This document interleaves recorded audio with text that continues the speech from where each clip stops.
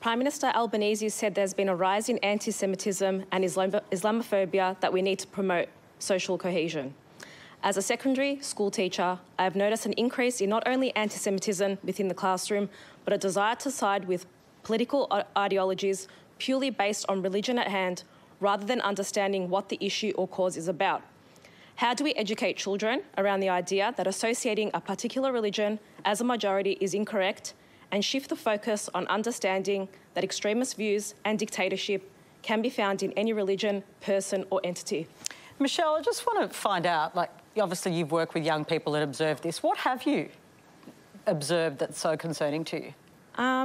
Well, basically around my question, so students are just basing a religion and a stereotype.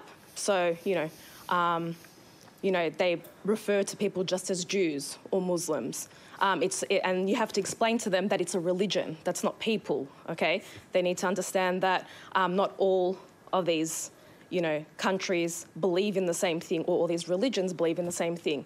It's their political ideologies, they're part of dictatorships that are mimicking things from the past, and that in any religion or any place in the world or any city, any suburb, extremist views can be found anywhere. And are they being radicalised online? Is there something you've observed? Because, as you know, that's a big discussion at the moment. Definitely. So, we were talking before about, having to switch off. Students don't switch off in the class.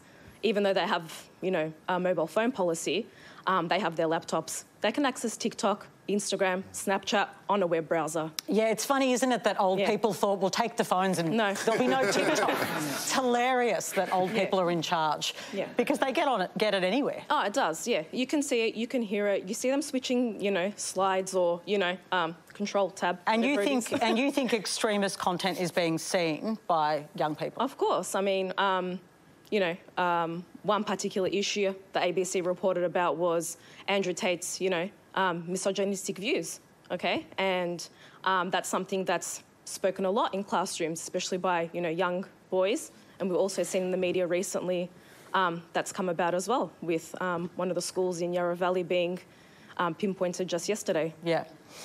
A really important topic, thank you. Paul Fletcher, if I could just get you on that, because you've been coming up with some ideas around the online treatment of this. Do we have to be tougher regulators to stop young people being radicalised, whether it's misogyny or, Islamist extremism or whatever it might be? When we were in government, we had a series of things that we did. We introduced the e-safety commissioner. We introduced laws against so-called revenge porn, which is a terrible and very unfair term. And we introduced the Online Safety Act in 2021, which brought together a number of the powers that already existed. So the E-Safety Commissioner plays a very important role. The principle must be that the rule of law has to apply online as well as offline. And do we need tougher laws online? Well, there are very significant powers that the E-Safety Commissioner has. So, for example, she can issue an order in relation to violent content, so-called Class 1 content, or the equivalent if it was, say, a movie, something that would be given a refused classification for extreme violence. Right now, of course, she's issued one of those orders against X, formerly Twitter, and that's going to be tested in the court. The next court hearing is on Friday. So I'd argue that there are pretty extensive powers that she's got.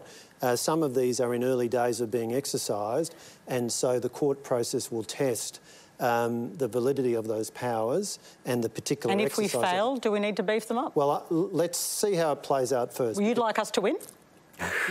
We certainly back the Safety Commissioner. I mean, we established that office. We think Julian Mangrana is doing a good job. But some on your side say it's gone, there's too much attacks on freedom of speech. That's not your view? No. You do need to carefully balance up freedom of speech, and we were very careful in the drafting of the Online Safety Act, and I believe that the powers that are there are important. And the key principle is, if we have a regime, as we do, to regulate the kind of content that you can see in movies or on television, and certain material which is so violent or so sexually explicit that offends community standards, is rated R or is rated X or is rated refused classification. We can't just say, oh, well, on the internet, we won't worry about any of that. That's not acceptable. Now, how you achieve that has been hard work for governments over quite a few years, because the internet exploded out of nowhere in the 90s, and very quickly you had 1 billion and then several billion people on it. But governments have been slowly catching up, and the Australian Online Safety Act is part of that. OK, and you, just quick answer on this. Do you want to get to a bipartisan position to try and deal with some of these issues? Oh, I don't take issue with what Paul just went through. I mean, the challenge is exactly what Paul just said at the end there, which is you are technology will always move faster than legislation. Well, and yes.